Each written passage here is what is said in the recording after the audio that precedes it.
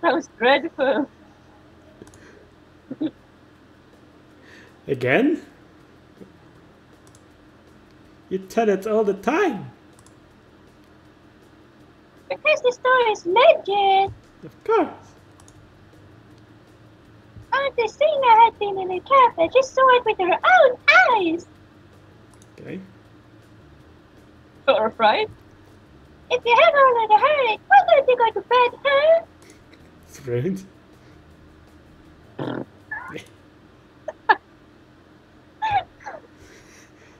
Tell it. Oh wait.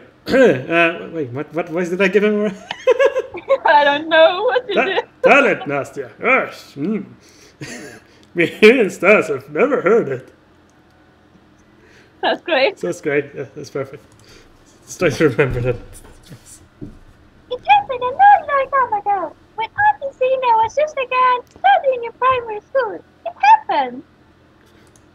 One summer she went to camp, which was far, far away from home.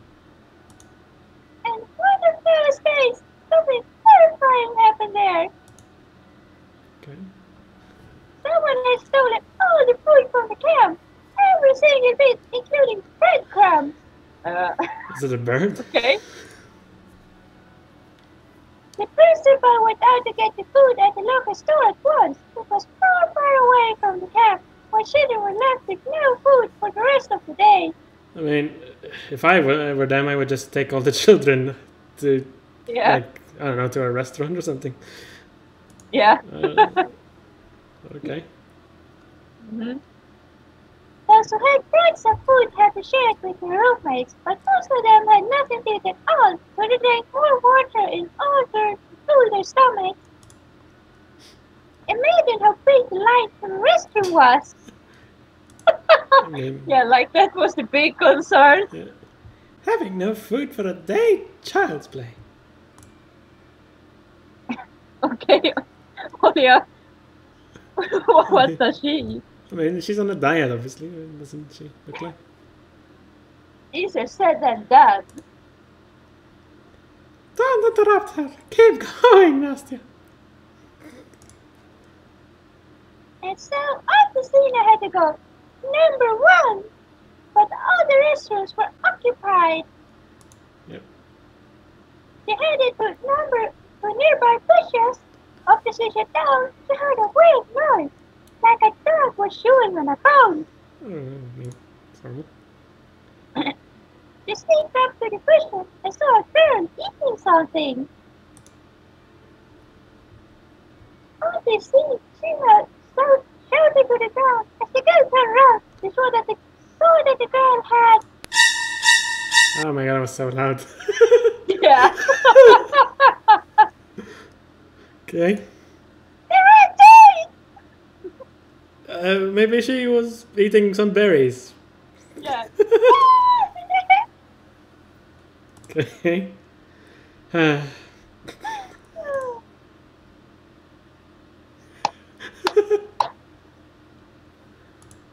turned out that the girl had found a pack of cranberries and wanted to have Of course it was. for herself in the bushes.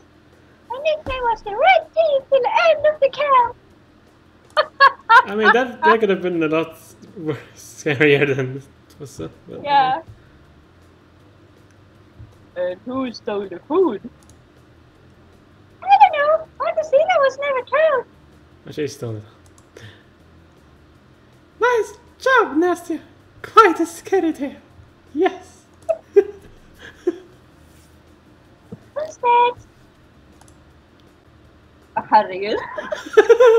Well, 3 in a row. I mean, Yeah.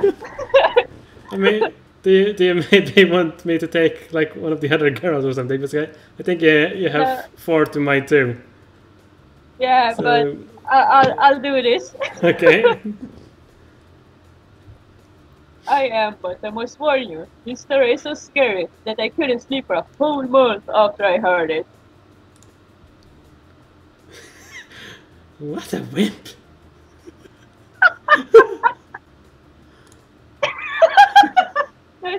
Nice expression. Why is it always some kind of colored item or something. Okay. Yeah. The black hand. The story is about the black hand. Yes, it's a black hand. It's not racist at all. No. So I already forgot that voice I gave him. The very same. Precisely. No, squeeze my hand. I mean, sure. My classmate was there. He saw the black hand. And he wouldn't lie about that. Oh, 2 years ago, my friend David went to camp. why would he lie? Yeah, like you wouldn't make up a white lie to be cool. No, no, no. Only the A students from all over the country could be in the camp. Specific? Why am I forgetting voices? David? Yes, David Schnippelson. Of course. You know him? Yes, of course I know him. No! No, wait, no, the other one. No! Why didn't you go there?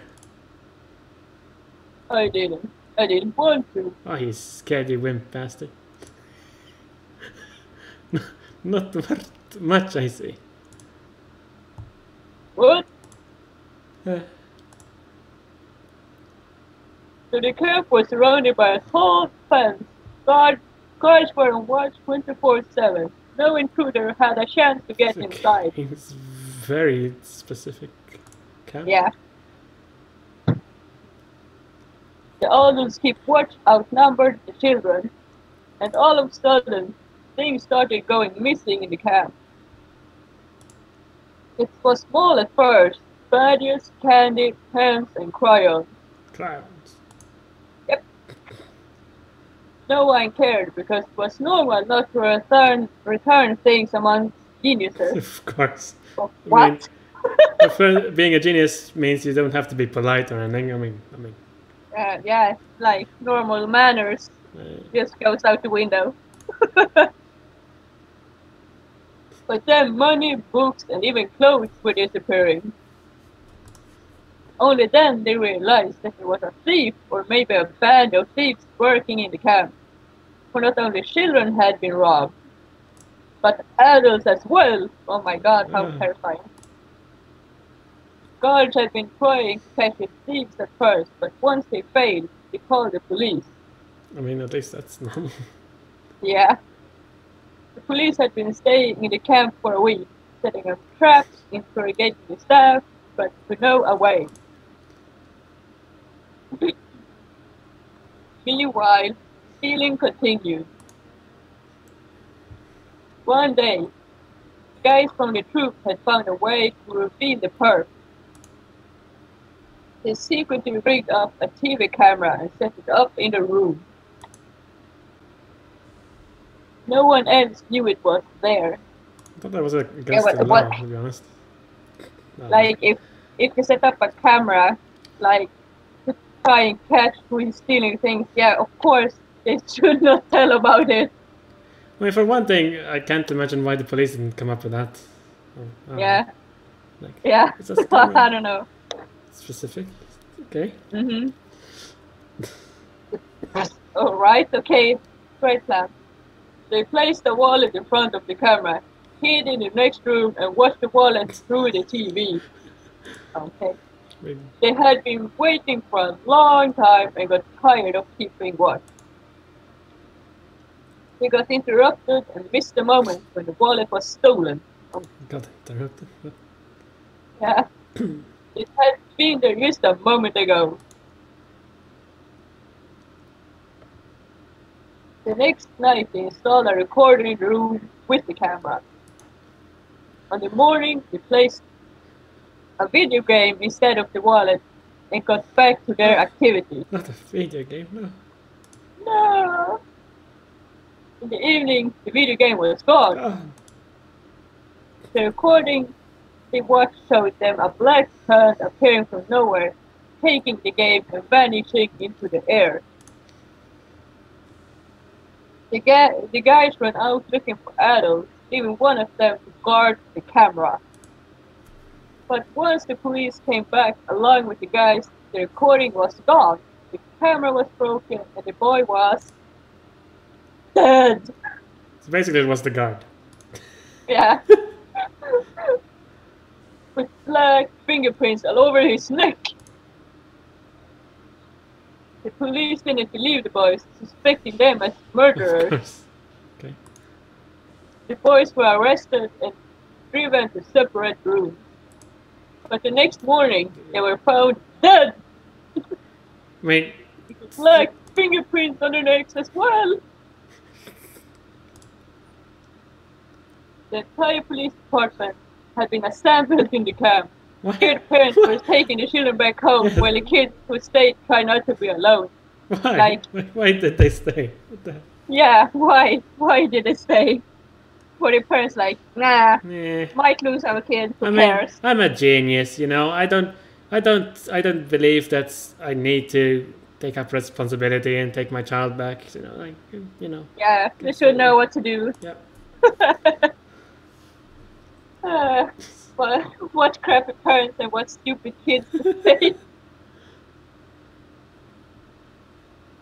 Stealing didn't stop. No surprise. No. No, it was furniture, chairs, shelves, even coaches. Like, why steal shelves?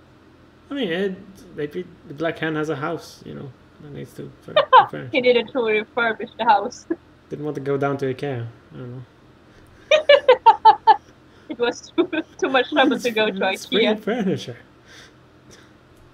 The Black Hand had gone mad and it was stealing everything. When a girl went missing, the three of her friends from a chemist club set up to take their revenge on the Black Hand. Okay. Maybe he needed a wife. He needed new furniture, but didn't want to go to IKEA, and he needed a wife, but he didn't want to go out into the world and get a wife. The next line is just the heck. I mean, the police are still there, aren't they? It's like, what a plan. Oh, these children! Oh, they're so cute. They're just building a bomb. Oh. And they're geniuses, so of course they can build a bomb. Of course, they just need some water and a stick and a glue. Yeah.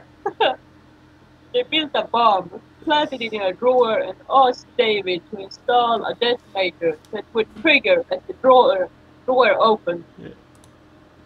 There was nothing to it. All I had to do was whatever. What was next? In a couple of days, they heard an underground explosion somewhere around the camp. Underground, okay. Excavators had been brought. They dug through and found an abandoned bomb shelter stuffed with the stolen things. And in the middle of the explosion, they found a piece of some equipment and a boy's body torn apart with the explosion. Identification was hardly possible. His hands were black with paint. That does not look black. It looks green, dark green. It doesn't even look like a boy's hand to begin with. Yeah, it looks like a man's hand. It looks like an orc's hand. It was an orc. Ah. The body parts were taken away by the military, as well as the equipment. They promised that no one would ever tell a thing. Sound effects. What? My candies are gone! I can't take them! Relax, Nastya. You ate them yourself while you were listening. Really? I didn't see that coming! No. Boy, are you noisy. Fine, now we're going to listen to... Hold on, it's Olia's turn now. Yes, the girl that I don't have a proper voice for. How come?